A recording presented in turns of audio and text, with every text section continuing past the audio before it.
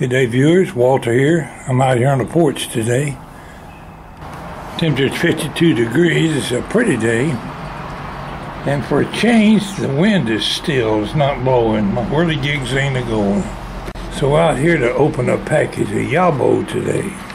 Yes, it's a little early today to be out in the cold, but I got a viewer going to stop by and pick up a whirligig today. I figured I'd go ahead and take care of my little YABO here. Talk a little bit while I'm doing it.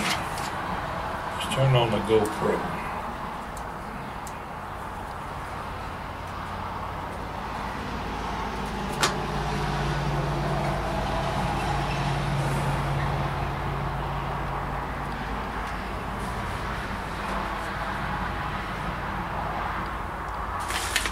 I don't think I'll stay out here too long. But I came out to get enough daylight to make this video. I have here a package. I ordered it from Amazon.com with my eyeglasses on.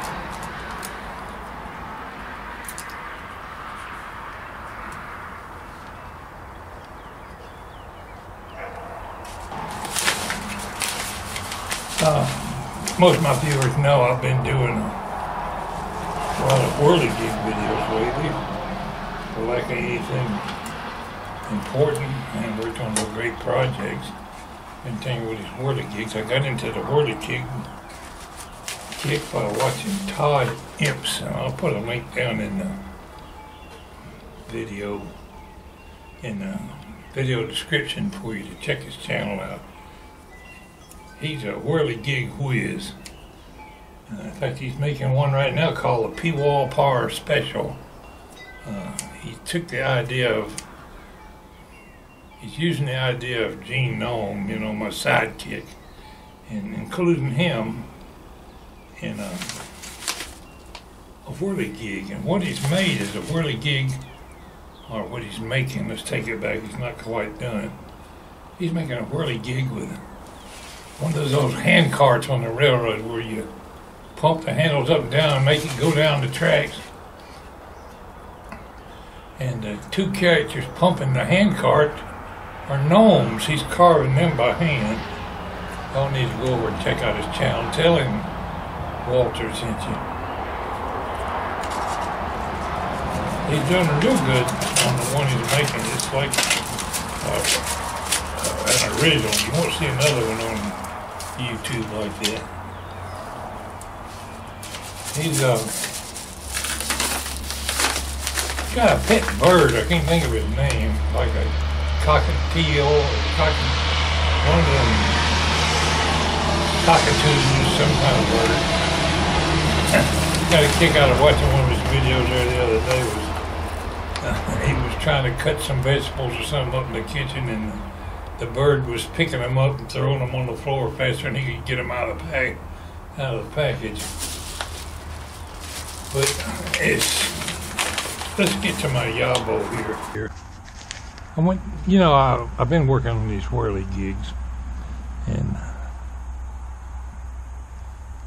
I wanted to make some functioning whirligigs that, actually do something. And you can go on YouTube or internet and copy other people's ideas. I've been trying to think of something original, and I'll come up with something if I don't get too influenced by other people's projects. You can learn from them, but I'll try to come up with an original idea. But in talking about my whirligigs, I went down to the hardware store the other day, and I want some little roller bearings, so I can have a shaft go through to the propeller and less friction when the thing turns, and you give it the ability to, you put a crankshaft type thing on it and give whatever you put on your whirligig the ability to move up and down or jump up and down, whatever it does.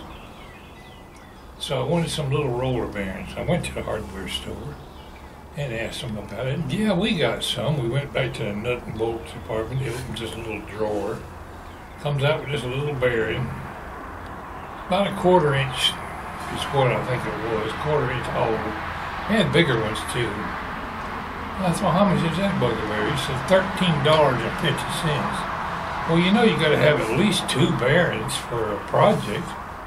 If you're making more than one, you're going to need several bearings. You could tie up a fortune in this Word-A-Geek business if you ain't careful buying people's material. I've already bought quite a bit in metal and glue and ink and coloring to do the coloring them. Bought some cutting boards. I bought little frogs and birds and other kind of critters, ladybugs, to put on my sails of my whirligigs that I've been making in the metal. So it don't take long to tie up some do-re-mi in it. Anyway, I told him real quick I wasn't interested in the $13.50 roller bearing. I came home and looked on Amazon, and I haven't looked at these yet. They might not be the right ones. But I got 20 roller bearings in here for $15. And if they don't work, I'm going to make them work if I have to increase the size of the shaft.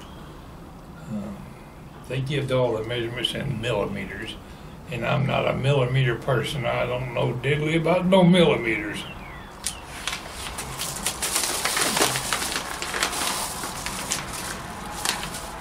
Now these evidently are roller bearings that are used on skateboards or something. But if Amazon can sell me 20 of them for $15, that includes the shipping now. That includes my shipping. And the hardware store is ripping people off. Even if it is a different size, or even if this is the wrong size, hardware store is ripping people off. Well, I'm hoping this will work. If not, I'm only out a little bit of money. Well, they got these boogers sealed up. I bet they're full of grease.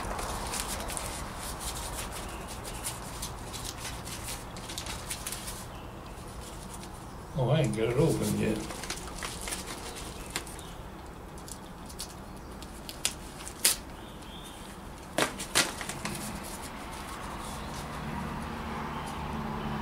By George, the hole looks a little bigger than a 1/4, but it don't look all that bad to me.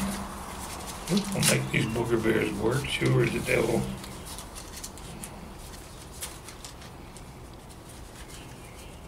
Well, they didn't want nobody to. I guarantee you they're gonna be greasy or oil. They wouldn't be so well wrapped up.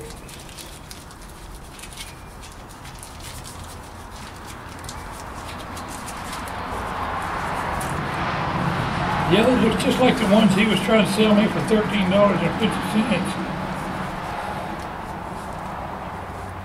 I haven't got a tape measure with me, but that hole looks closer to 3/8 than it does a 1/4.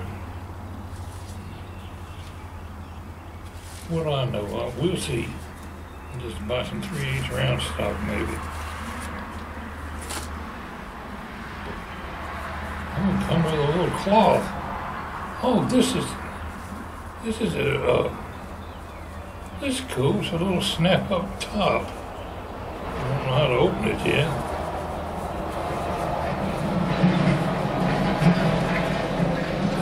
It'd be a rocket scientist to open the package.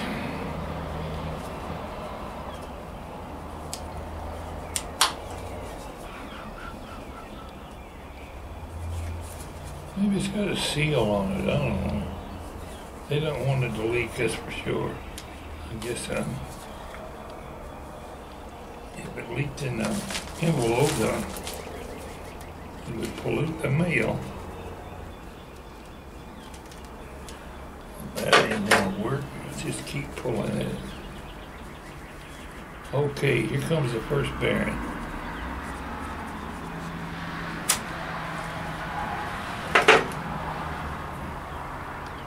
Look at that little booger.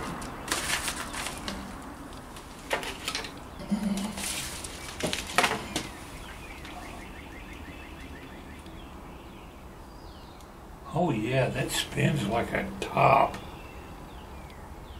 See, I want to incorporate 2 of these into a whirligig. And if the shaft I've got a piece of round stock. If it was too big, I'll increase the size of it with a shim or a piece of copper tubing or something to make it fit the bearing.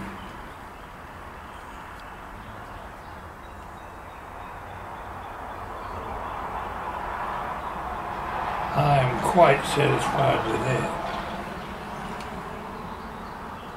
Would be nice when they sell you something if they sold it in inches and measurements that you could understand.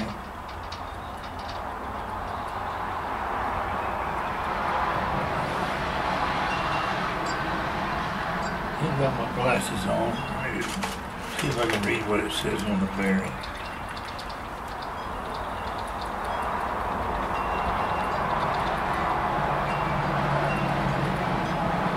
This is a brand name and a part number. I don't know how you would use these in a skateboard,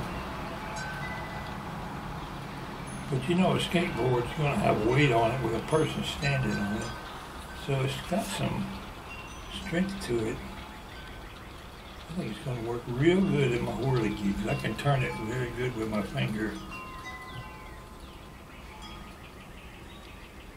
I want to design a bigger wooden propeller. It might even work with some of my plastic bottle propellers, but we're going to make a wooden one.